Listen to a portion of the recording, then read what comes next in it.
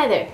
I've designed this video as a brief overview for those of you considering taking modafinil, either because you're a hypersomniac or because you just want it for performance enhancement.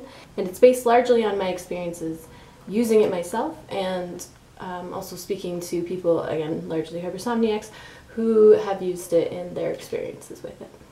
So first of all, side effects. Modafinil generally has very few to no side effects, and generally they're very mild. Side effects really vary from person to person, and you can't know for sure what side effects you're going to experience until you've tried it. Anyone who says definitively these are the side effects of modafinil is wrong.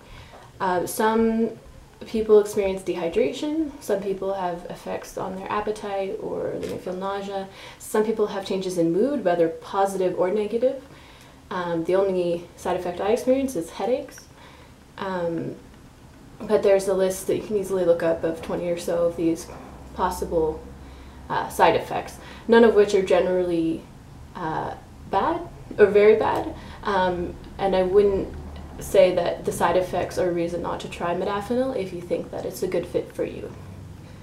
It's also worth keeping in mind that modafinil, like other drugs, can conflict with and react to other medications. So if you're on another medication and considering taking modafinil, make sure you consult your doctor or sleep specialist about that first.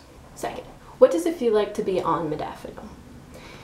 Both groups, hypersomniacs and non, I find feel quite normal on modafinil. It's kind of like a particularly good day, but it's still a familiar feeling.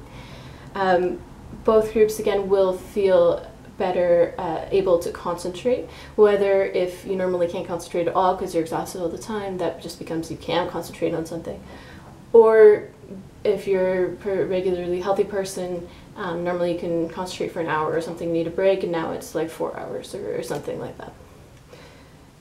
If you have daytime sleepiness and that's why you're taking modafinil, I find that it does not get rid of your fatigue. You might still feel very tired.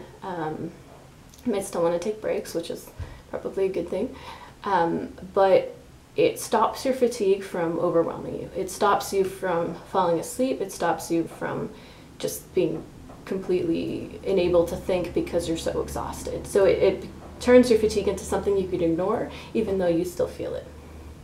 Third, how long does modafinil last?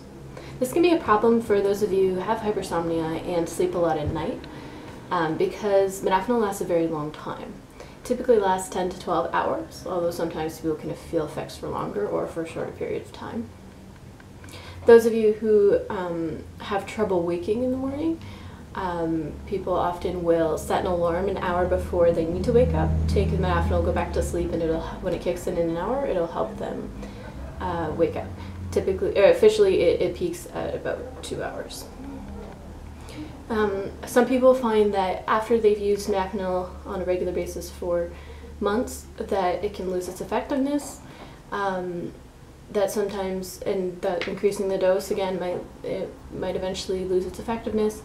So many people with bad narcolepsy or daytime sleepiness find that they need to combine it with another drug.